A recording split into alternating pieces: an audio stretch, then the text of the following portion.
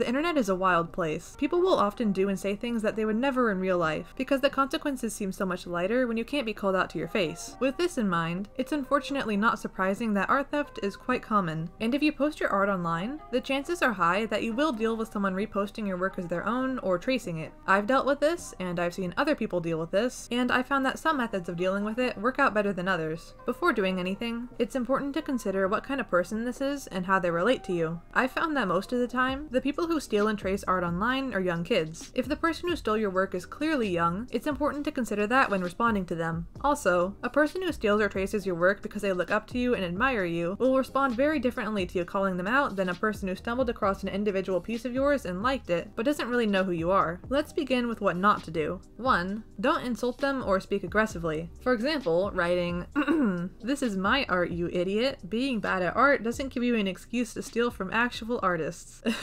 Please don't say anything remotely like this. Being mean will only make the person defensive, and might even make them feel more justified. 2. In most cases, don't send your friends and followers after them. Sure, this will help get the attention of the thief and people seeing their post of your stolen work, but you have no control over the hurtful things your people might say to them. They're going to feel attacked, and once again get defensive. This may get them to delete their post, but in their mind, you're in the wrong and they are the victim. Ideally, they need to realize that they shouldn't steal because it's morally wrong, not out of fear of being bombarded with harsh messages. Now, onto what you should do. 1. You should be firm, calm, and professional. You can tell them that what they've done is hurtful, and ask politely for them to either take down their post or give credit. Remind them that despite it being really easy to claim a work of art online as yours, it's just as immoral and consequential as stealing from someone in person. Directing towards where you have the stolen work posted will help prevent them from denying it. If you take this approach and give them the option to make amends by removing or deleting the post, and especially if you are a person they respect and admire, this may be the end of it. If they still ignore you, delete your comment, or talk back, you can try number 2, report the post if you can, and number 3, like your own comment.